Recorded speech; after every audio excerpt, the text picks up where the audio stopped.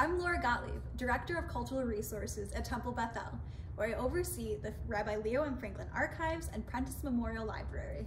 I'm Rabbi Turman, the Director. And I'm Brian Chamber, Archivist. At the Leonard and Simons Jewish Community Archives of the Jewish Federation of Metropolitan Detroit. October is American Archives Month, and over the next few weeks, we'll be bringing you a special video series, Out of the Box, A Bissell of History.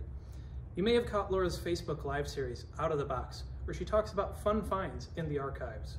Now, we're adding a new segment where we're alternating weeks and we'll take Out of the Box, out of the building and explore historic Jewish landmarks, communities, and figures throughout the city. Look out for more posts, tips, and throwback photos from the archives in our social media this month. And if you don't already, make sure to visit and follow the Center for Michigan Jewish Heritage on Facebook, Instagram, and YouTube.